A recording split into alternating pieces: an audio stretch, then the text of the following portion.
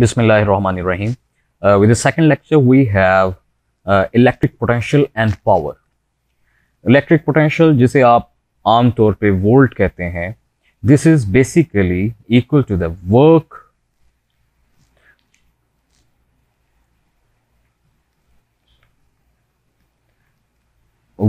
done on unit charge.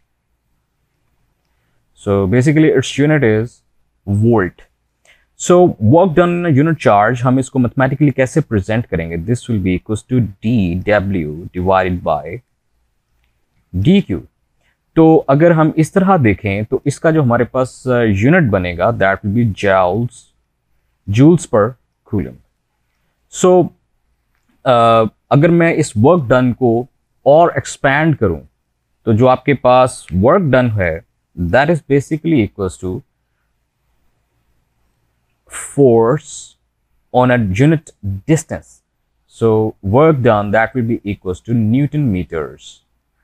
So the volt may also be considered as Newton meter per coulomb.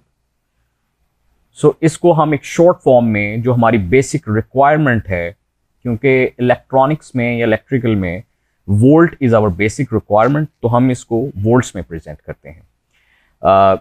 ये किस तरह volt बनता है? Basically it's an energy. मैं इसको डिस्कस करता हूं, बट फर्स्ट ऑफ ऑल हम इलेक्ट्रिक पावर को थोड़ा सा डिस्कस करें. So what is the power? Basically the current and the product of current end voltage, that is called as power.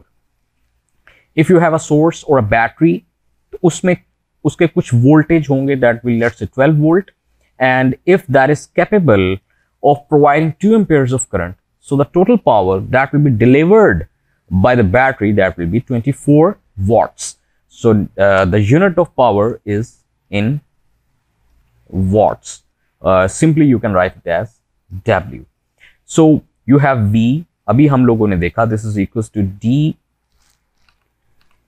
dW by dQ, and this is equals to, and the current is dQ by dt, and this dQ can be cancelled out by this dQ, so you will have dW over dt.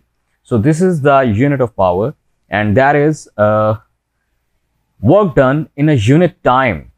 So this will be our power presented in watts. So sign convention की अगर हम बात करें, so जो हमने पिछले lecture में भी देखा था कि अगर आपके पास एक सोर्स है and the other one is our load, so the current leaving point that will be positive. So this will be our positive voltage. Let's say this is our 1.5 volt battery, and this is the negative sign. So this will be positive, and it has positive 1.5 volt. Similarly, it is providing some voltage, same voltage 1.5 to some load. So this is our resistance. This will be negative. So from this point, I consider that if this is ground, from ground, let's say this is point A and this is point B. So VB, voltage at point B, that will be 1.5 volt. So considering that VA is our ground, so VAB,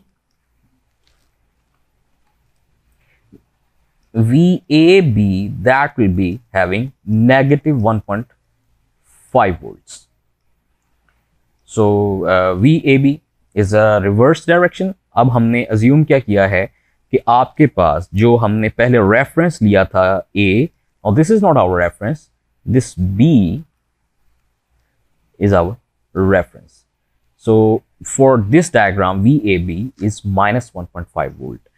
So this was a sign convention. अब हम थोड़ी C voltage पे और discussion करते हैं कि voltage आपके पास produce कैसे हुए. For example, you have